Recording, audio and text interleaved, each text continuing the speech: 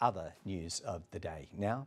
And large parts of South Australia are bracing for another round of intense rainfall and, yes, possibly even more flooding. Our reporter Patrick Martin joins us now from Coober Pedy in the state's far north.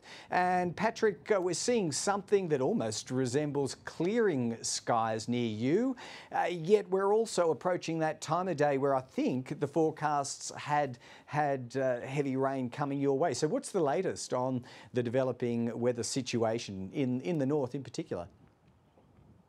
Yeah, good afternoon, Greg. Well, it's probably the best weather we've had in the 24 hours since we arrived here in Coober Pedy, and the forecasters are now saying that Coober Pedy itself is likely to miss the worst of the weather, and most of it has fallen to the north of here and also to the south. But that's not to say that there hasn't been rain here. In fact, there has been quite a lot for this part of the world, and all of the red, rusty moon-like or Mars-like landscapes that surround Coober Pedy now have a light green hue to them, which is a pretty interesting sight to see.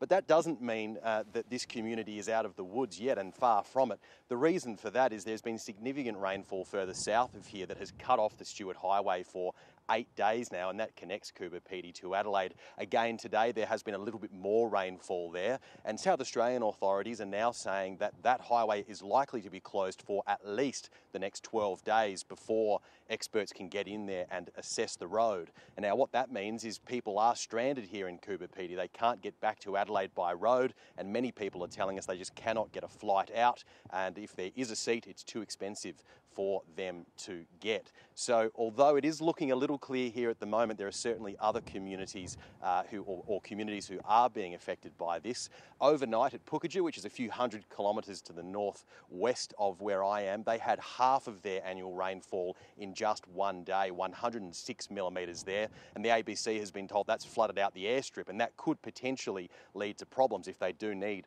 to fly in supplies in that direction. And of course at the same time last night, Port Augusta, which is far south from here, they received 60 millimetres in just an hour, and that led to flash flooding, and people required rescuing from their cars, and some businesses also suffered significant damage. So although it's looking sunny at the moment, there's a long way to go in this emergency situation here. Sure, and they're huge numbers you're rattling off there, Patrick. 100 mil when you consider just how flat the landscape is there where you are.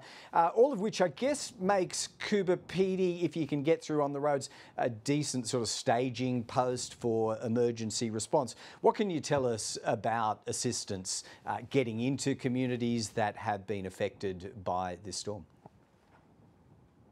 Absolutely, Greg. Well, here in Coober Pedy, the state's emergency services have set up a staging point to cover the far north of this region. A lot of outback roads heading sort of east and south and west of here have been washed out by recent rainfall. And in fact, the Australian Defence Force has continued to airdrop supplies in to Coober Pedy today. At a recent community meeting where I've just come from, they said that 18 tonnes of essential supplies had so far been delivered, and the Defence Force has said they will continue to drop food here for as long as is required. But it was at that community meeting where things got a little bit fiery. Some locals were very frustrated at the fact that the highway was still closed. For many of them, they couldn't understand why a little bit of water in their view on the road should stop people from getting through. And the meeting was even told that some essential workers and some trucks had been given permission to pass through, and that left a number of stranded travellers very upset that they couldn't go south to Adelaide, one of which was a man who was trying to get to Melbourne by Friday to be by his wife's side as she went through open heart surgery.